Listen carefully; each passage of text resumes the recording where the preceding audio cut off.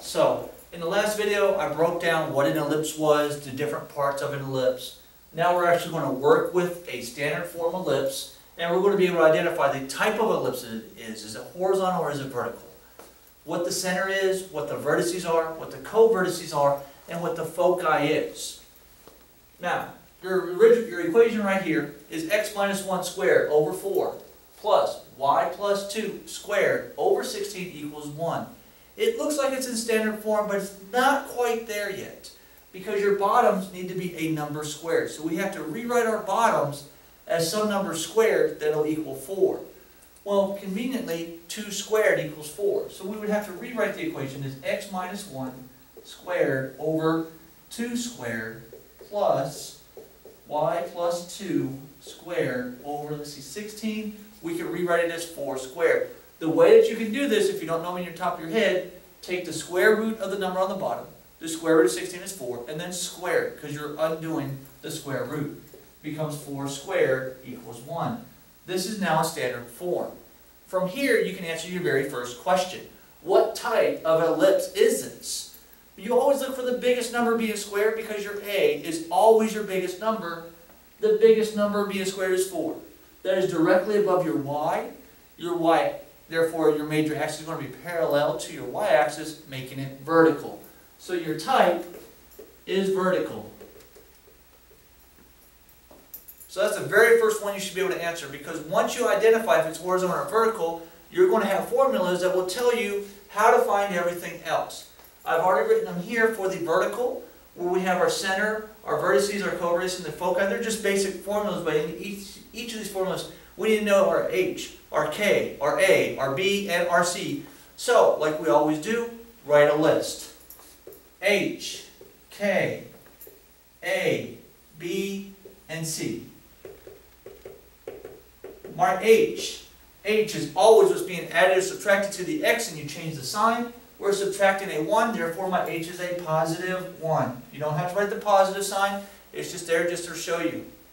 Your K is always attached to your Y, and you change the sign, it's where it's being added or subtracted. We're adding a positive 2, therefore my K is a negative 2. My A is always for an ellipse. For an ellipse is always the biggest number being squared. I have a 2 being squared and I have a 4 being squared. Well, 4 is bigger than 2, therefore my A is 4.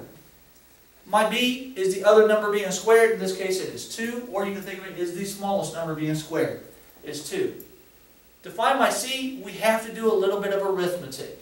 We have an equation. It's going to be C squared equals A squared minus B squared.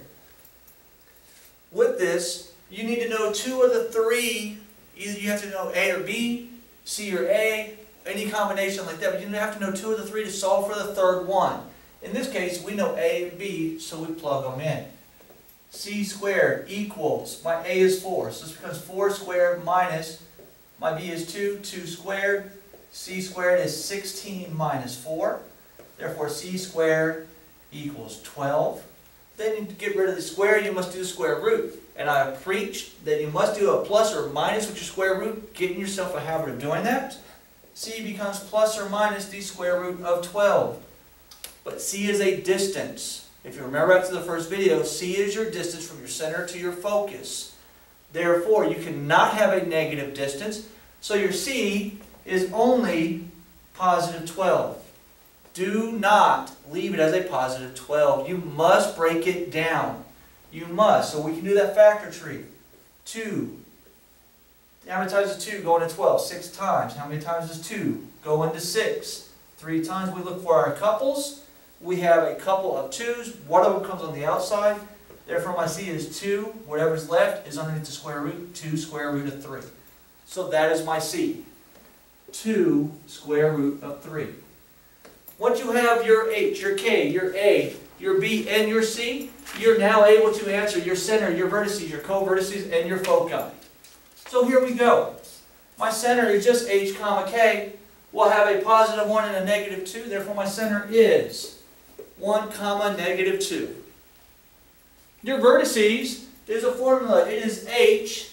Meaning there's going to be 2 of them because you have a plus or minus in here, but it's H, so that doesn't change, so just write it in. Your H is 1 comma some number, and then 1 comma some number. We have to find that number. The way we find that number is we're going to do k plus a and k minus a. Well, my k is a negative 2 plus my a, which is 4, and a negative 2 minus a 4.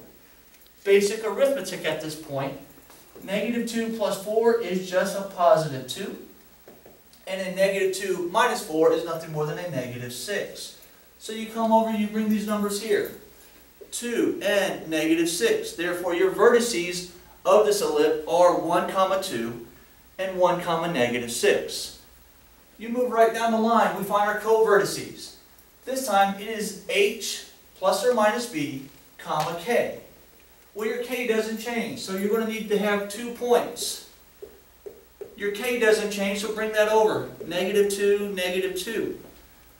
Use your formula, h plus or minus b. Well, my h is a 1 plus 2 and a 1 minus 2. Basic arithmetic then. 1 plus 2 is just 3. 1 minus 2 is nothing more than a negative 1. Therefore, your co-vertices are 3, negative 2, negative 1, negative 2. Last thing to find are your foci. Your foci is just another formula again. There are 2 of them. With ellipses, the only thing that there's not 2 of is a center. And I hope you don't have a center with an ellipse with 2 centers, because you did something wrong then. Alright, so the foci, it is h, k plus or minus c. So give yourself 2 sets of points. Your h does not change, so write it in, 1, 1. Now we have to do k plus c and k minus c. My k is a negative 2 plus my c, which is 2 square root of 3. And then I have to do negative 2 minus 2 square root of 3. You have to remember your rules of square roots. You cannot add anything that is not attached to a perfect square root of 3. 2 does not have a square root of 3 on it, therefore this is your simplified version. You could factor a 2 out, but I'm not asking you to do that at this time. Right here is your simplified version. You could factor a negative 2 out, but I'm not asking you to do this. I will accept these answers. So your foci at this point, it's going to be 1, negative 2 plus 2 square root of 3, and negative 2 minus 2 square root of 3. You get all of that information from your general equation. You can get your a, your b, and then once you have an a and a b, you find your c. In the standard form equation, you have your h and a k. Just you have to remember your h is with your x and you change the sign. Your k is with your y and you change your sign. The orientation, you look to see the biggest number being squared. Look to see which variable it's above, and it's going to be parallel to whichever axis that is. The y-axis is vertical, therefore this must be a vertical ellipse.